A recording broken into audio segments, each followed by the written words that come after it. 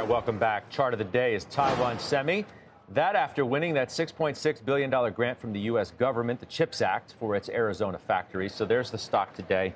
Good for about 1.5%. Weiss, what do you make of this news? What do you think it means for the stock longer term? For long term, it's great. I mean, if you take a look at Taiwan Semi, it's one of the cheapest semi stocks out there. It's less than a market multiple this year and about 3/4 of market multiple for next year. Compare it to Broadcom, for example, great company. But after this year, the bounce back in revenues for Broadcom, it's got single-digit revenue growth and earnings growth versus this company, which has mid-20s EBITDA growth, et cetera, et cetera. So one of the reasons is obviously it's in Taiwan. The other reason being that it's capital intensive, the business they're in, because they're a foundry. But nonetheless, the growth is the growth. So I think the stock is way undervalued here. Okay, Applied Materials, it's AMAT upgraded to overweight at Cantor today. The price target to 260.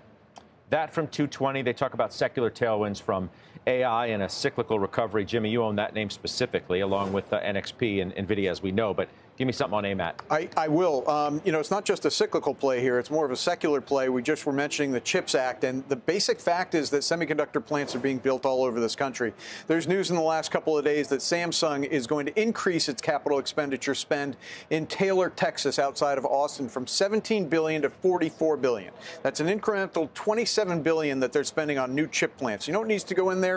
Capital equipment for semiconductors. That includes Applied Materials equipment. It includes ASML lithography equipment. But the basic fact is there is a secular trend here towards building more semiconductor plants, which applies positively to AMAT and ASML. All right. So KeyBank is out with some price target increases today and a downgrade. So they take NVIDIA to 1,200. They take Qualcomm to 205. They take Micron to 150. They do downgrade Skyworks, though. And that's from overweight to sector weight. Now, Jenny, which you own this stock, which I'm like, okay, so you own Skyworks, but you won't own Apple. Skyworks, a lot of the chips have done amazingly well. Skyworks has not, maybe because Apple hasn't, and it's a supplier. So Skyworks is down 7% on the year. I want to know why you own it if you're so against owning Apple. So it's just different, right? So what Skyworks does is they make chips that enable communications like Wi-Fi, satellite, network radio. And what I think is interesting about what Jim said, Steve said, and this report where some are upgraded, some are downgraded, is each of these semi companies has very unique characteristics, and they're unique within like the secular themes, and they're unique within the cyclical themes. And so KeyBank is saying they're saying the reason that we're downgrading Skyworks is because it's going to be difficult to grow now as smartphone growth matures. But what do we know? We know that regardless of whether their smartphone growth matures or not, all we're doing is consuming more and more and more. And so as that happens, there's perpetual demand for what Skyworks does.